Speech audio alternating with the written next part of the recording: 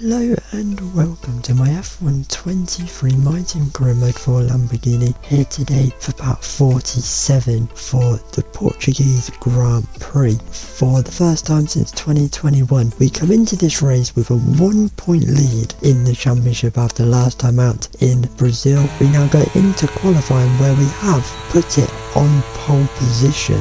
In terms of engine wear and stuff like that, we have a very worn engine, and with 2 races to go, we're going to need a new engine. So we're going to take the penalty, take the hit. This may be a pivotal point in the championship fight with George Russell. It's a risk we've got to take. We're going to be starting stone dead last, so let's see how far we can get in the order. But let's start at the back. Allows George pole position, and it's Mercedes 1-2. Then it's Verstappen and Charles Leclerc, Lando Norris and Valtteri Bottas, Zhou and our teammate Piastri, Gasly and Lance Stroll round at the top 10, Sainz and Ocon, Alonso and Tsunoda, Fittipialdi and Liam Lawson, Huager and Alex Albon, Magnussen and Logan Sargent, and in the final row of the grid is De Vries, and we are alongside him. So on to the grid now. It's going to be as usual, easy one stopper, starting on the softs, going to the mediums.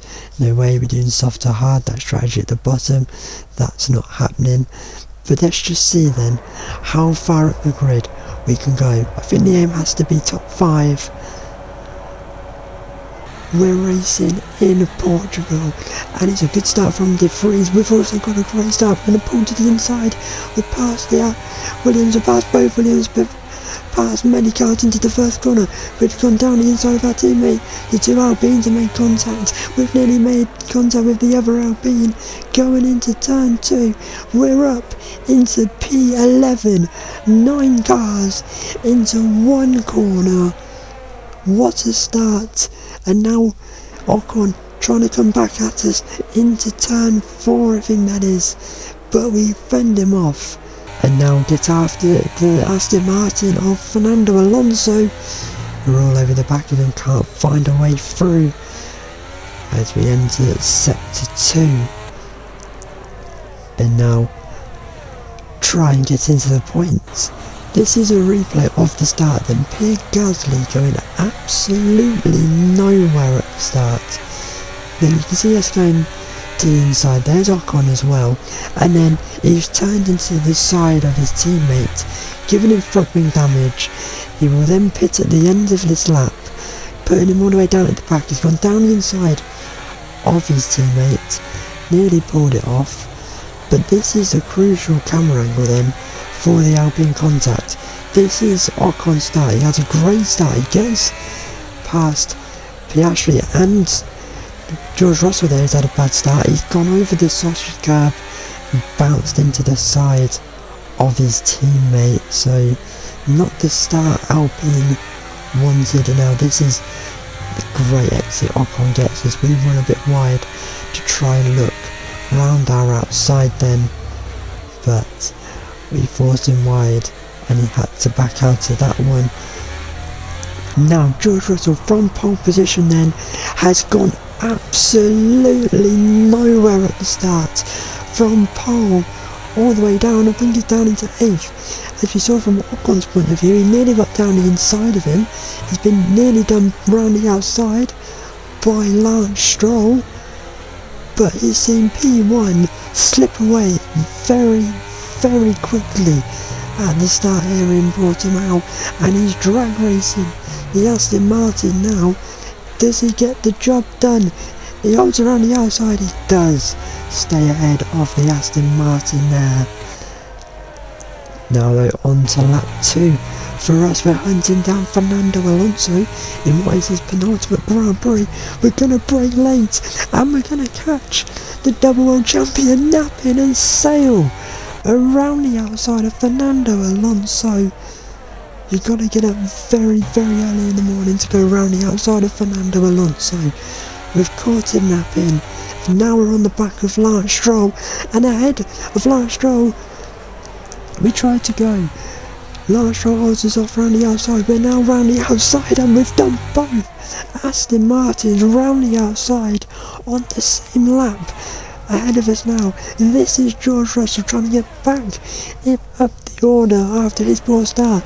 Down the inside of Zhou he goes, which is allowing us to get all over the back of him. Zhou fends him off in his McLaren, and now we are setting our sights on our championship rival. This start to the Grand Prix could not have gone any perfectly for us, as we can ascend it late down the inside of George Russell, and in 4 laps time we see our championship rival in our mirrors. How we've managed to do that. George's bad start may be another pivotal point in the championship, as now we swap Zhou the dummy move up into P7 in just 5 laps here in Portugal. We are on fire here. And now we're on the back of the Ferrari of Carlos Sainz. We're looking to do what we did to Fernando Alonso. Sainz sees it coming, but we do the old switcheroo. Side by side now with Carlos Sainz. We go round the outside, we get the job done, we go off the track, we stay ahead. We should really give him that position back, but we're not going to, because we weren't asked. And there is the Red Bull of Max Verstappen getting past Charles Leclerc. Bottas getting involved as well, trying to go round the outside. And now this is allowing us to get even closer as we try and get the exit. And we do, we catch Charles Leclerc napping, who had to really back off to avoid this in the back of Valtteri Bottas, and that just allowed us to go through. We're now up into P5. My aim was P5 before we started. We've done it in 9 laps, and now we've turned that into P4 as we overtake Valtteri Bottas. Next up, Max Verstappen. I think we've entered God mode here. Round the outside of Max Verstappen, and we're up onto the podium in just 11 laps in this Grand Prix. Don't know what I had for my breakfast, but we're absolutely flying. On lap 14 now, the gap between us and Lando Norris was staying around 2 seconds, so our soft tyres did start to wear off in the end. We're going to make a one and only stop onto the mediums. There's Lewis Hamilton just out in front of us. There, behind us rather, and now on to the mediums we go. We're going to come out P3 and net P3 by the time everyone else has boxed. As just ahead of Lando Norris is Fittipialdi. And now Lando needs to get that job very quickly, but he couldn't, Lando, and it's pretty much copy and paste of what happened last time out in Brazil between us and Lando, where he got the undercut on us that day, and then getting caught behind Lance Stroll brought us back into play. And the exact same things happened here, but with Fittipialdi now right on the back of Lando Norris. As both of us get past Fittipialdi now, lap 17, we're hunting down the McLaren. We're getting closer and closer and closer.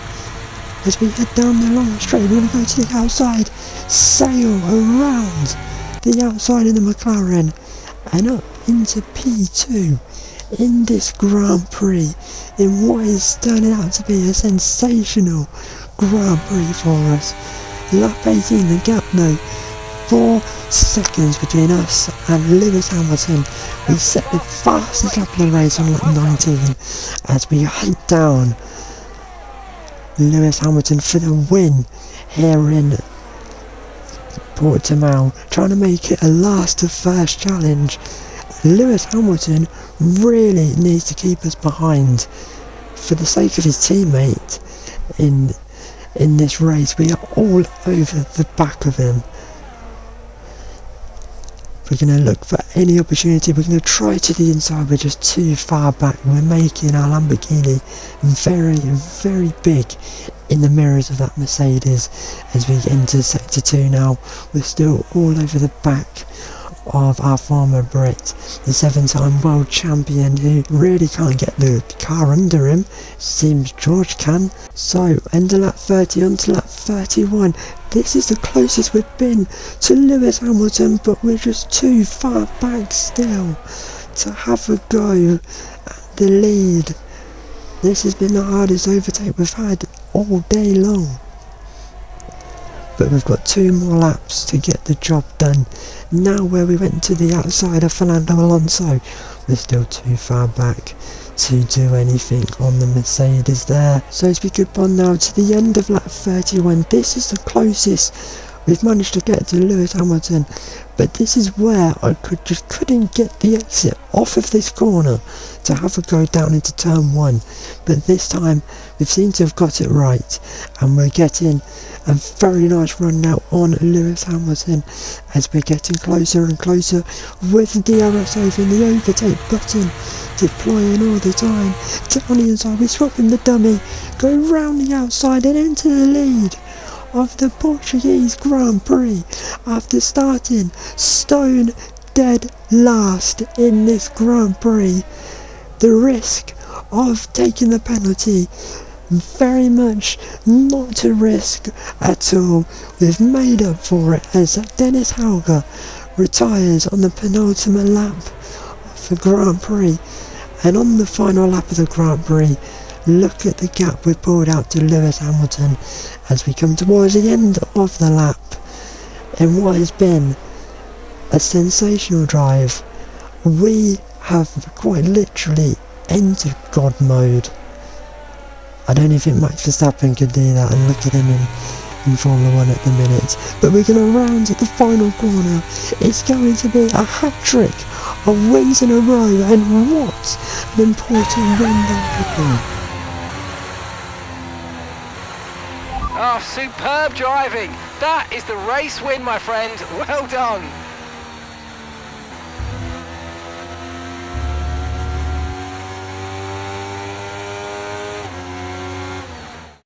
They take the checkered flag then here in Portimao in what has been another outstanding Grand Prix.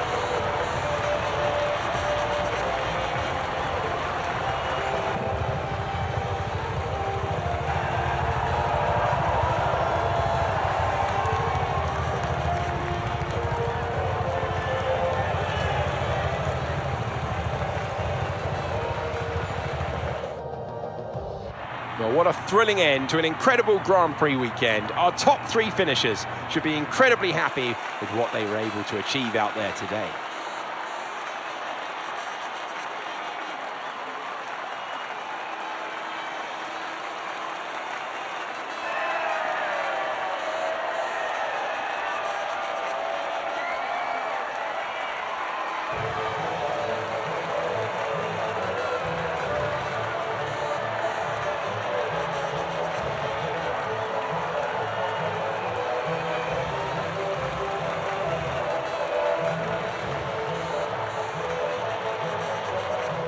So that's been your Portuguese Grand Prix, and essentially you lost the first challenge. 21 positions gained in that Grand Prix, most of them in the opening couple of laps when you're up into the podium places by lap 11. That was just a great start. The start really getting from last to 11th by the first corner really kind of helped our race, but we still had to work for it in the later stages, especially that final overtake to take the lead on Lewis Hamilton. He really needed to keep us behind for the sake of his teammate, but George finishing down in P5, he really needed to convert that pole, and that start really has cost him. Piastri picking up the final points as well. Down at the back though, Dennis Huager, a one-own retirement. Pierre Gasly in 15th, and lucky for him, after a contact at turn 1 with his teammate, had to box for a new front wing and just never really recovered. So in terms of the championship then, we will get a title decider under the lights of Abu Dhabi. 17 points the gap between us and George Russell. Did I think after around about Singapore that would be the gap? Absolutely not. I thought that was it in terms of the championship for us at that stage. We found another level to pull ourselves back into it. There's still many drivers still yet to score this season, And not only will it be a title decider in the Drivers' Championship, it will also be a title decider in terms of the Constructors' Championship, as now the gap between us and Mercedes is just 5 points, so it's still all to play for. It will all come down to one more race this season. This is what we all want to see, a title decider. Still 2 teams yet to score in Alpha Tuari and HAAS as well. So I hope you enjoyed this video. Hope you enjoyed the race. What a race it was. Last to first challenge complete. That has put us in a great position for the title decider next time out in Abu Dhabi. 17 points a gap in the drivers, 5 points a gap in the constructors. Can we do the double, or will it be Mercedes? Will it be a second for us or a first for George? We will find out in Abu Dhabi. Goodbye.